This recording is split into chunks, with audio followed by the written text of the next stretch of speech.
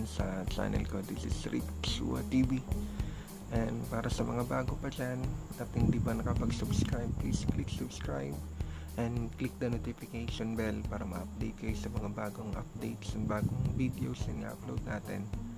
And guys, again, yung pag-uusapan na naman natin ngayon ay kung bakit pinili yung artistang ito para maging isang endorser sa isa sa pinakamalaking donor company sa Pilipinas.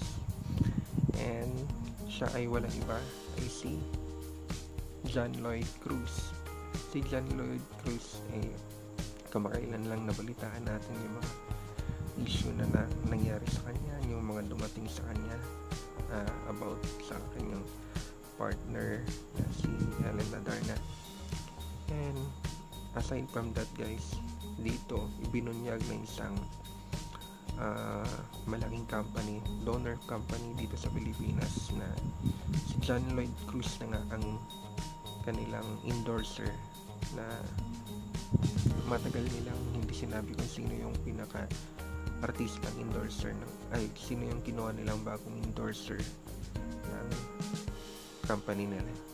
Ang company nito ay ang Torx. It's a donor company here in the Philippines. And yun nga ang sabi nga nung presidente, siya pa daw mismo yung pumili kay John Lloyd Cruz para maging isang endorser sa kanilang company. Ang sabi niya, pinili niya si John Lloyd Cruz kasi siya ay napaka-brilliant na actor and he knows how to recreate himself.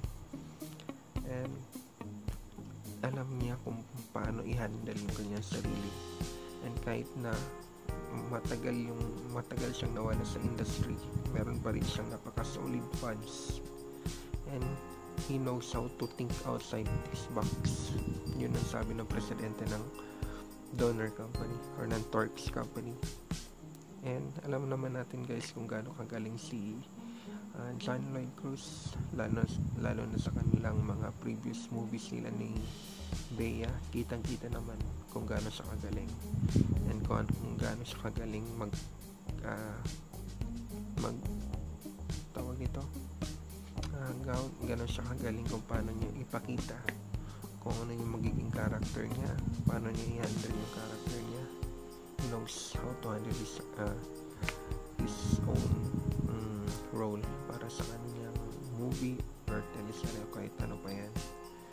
And guys, kung nagustuhan niyo yung video, please click like and please don't forget to click subscribe and click the notification bell para ma-update kayo sa mga bagong updates natin. And please leave some comments down below kung meron kayong comment or meron kayong gustong sabihin para sa video natin, or kung meron kayong gusto na naman nating pag-usapan dito sa channel ko. Guys, again, this is RiczChua. Thank you for coming and thank you for watching for my channel. Bye.